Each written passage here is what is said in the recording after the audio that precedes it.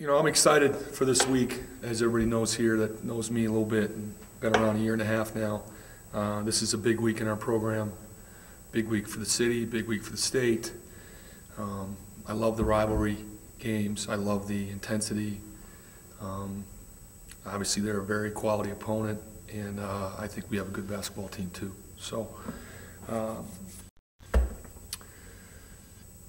we have to obviously defend to win this week. Tuesday night and Saturday, we have to defend. I think we're playing two of the better defensive teams in the league. So every bucket is valuable. You cannot give up easy baskets. You cannot give up open threes for both teams. I know we're here to talk about BYU, but I think in week in general it's a big week defensively for our team. And we know what home games mean in this league, and this is a big home game. So, take any questions you have. Well, that's a good, Tom Izzo's thinking is we're going to send 5 to the board, and if they want to run on us, good luck, because we're going to have every rebound. We don't send 5 to the board. We'll continue to do what we do and try to rebound at the offensive end and get back. We've done a good job of doing both. They do put a lot of pressure on you to do that. But we'll keep playing the way we play. We run better this year than last year. There's got to be some concern in their mind that we're going to run it back at them where we didn't do that last year. So they've got the same kind of dilemma, same question, because I think we're a good running basketball team. As you guys know, I voted Kamard Player of the Year last year.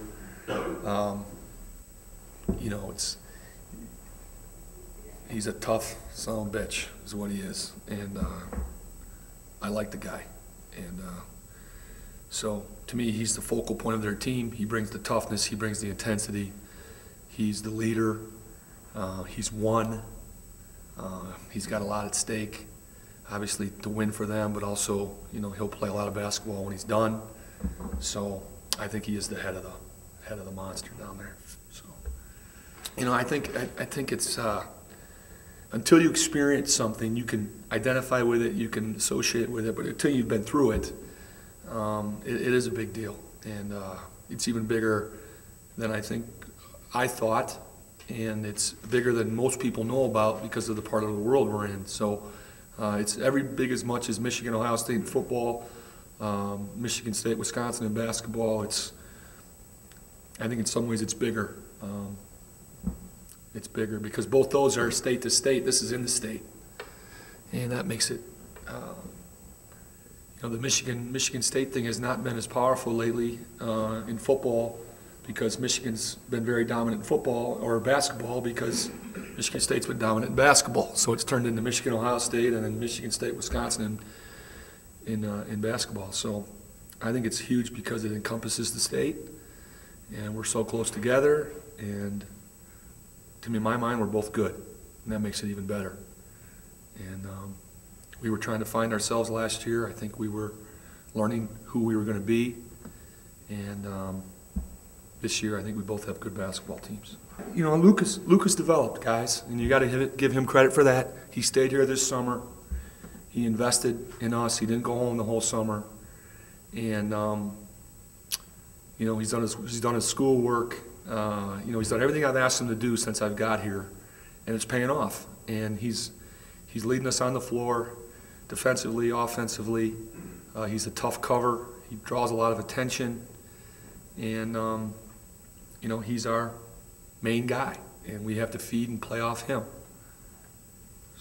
And he has to lead us, which he's done a better job of. Well, I think there's matchups all over the place. Obviously, the Kamard matchup has hurt us. I've talked about that. The 6'6", 6'7" wing has hurt us in the past, so that's a point of concern. They know Luke can play. Him and Playstead had great matchups over the years. In my mind, Luke got the better of those every time. But that's debatable. But to me, the winner is who wins the game. And tomorrow, whatever the matchups are, the winner will be who wins the game. I think it's going to come down to support players. We talk about BYU, their three-headed kind of monster they have with Tavenary, Fredette, and Kamard. But Emery, to me, is an unbelievable addition for them. His toughness, speed, quickness. He's a ball hawk type guy. He's a loose ball guy. And then Miles has improved greatly. And McGregor has improved greatly. And Morgan has improved. So, you know, to me, they got 9 solid guys. Hard Sox playing a little bit more. You know, in a way, you know, they might be deeper than last year with the development of Fredette, with the development of Miles, with the development of Morgan. Well, not Morgan, right? Is that what it is? Yeah, I think so. That's right? Yeah. You know, with his development, he's a good player. I think he's made 20-something, 4 of his last 39 shots or something ridiculous like that. And he's playing winning basketball. So they've had guys step in, you know, for those 2 guards that left, and Miles is holding down the fort. I think their center position is around 10 points a game and around 9 rebounds from that center position. Well, you throw that into those other 3 guys, that's a big deal. So they're getting it done at the center position by committee, you know, with Miles leading the way. Yeah, well, I think it spreads more shots around. You know, I think it's, you know, Fredette obviously plays kind of a loose, I don't mean this negatively, but a loose game. He can take shots when he wants. Burgess and Murdoch didn't play that way last year. They were receivers. Now Fredette has the ball in his hands. He creates. Well, the 10, 12 shots a game that Playstate got, he's taken some of those. And then Tavernier and Kamara obviously get their looks like they did last year. So they're a little bit more perimeter than they were last year. But like I said, I've been impressed with Miles' development. He was terrific against San Diego State.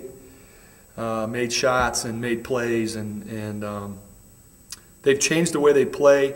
I think they've tweaked the way they play a little bit, but they still have the same system. It's transition. It's good spacing and shooting. And what BYU doesn't get credit for enough is their defense. I think they lead the league in 3-point defense, and they have a system defensively, and they're good at it. They're good at it. Yeah, well, don't think that's not on my mind. You know, I get it every day when I go get gas or go to the store. When you're going to beat BYU, I get it every day. So, yeah, it's on my mind. My job is to build a program here and to get this program back to where we think it should be, and we're doing that. Beating BYU is a part of that, and I'll never underplay the value of one game. This is a big game. My goal is to build this program, and to do it, we got to win tomorrow night.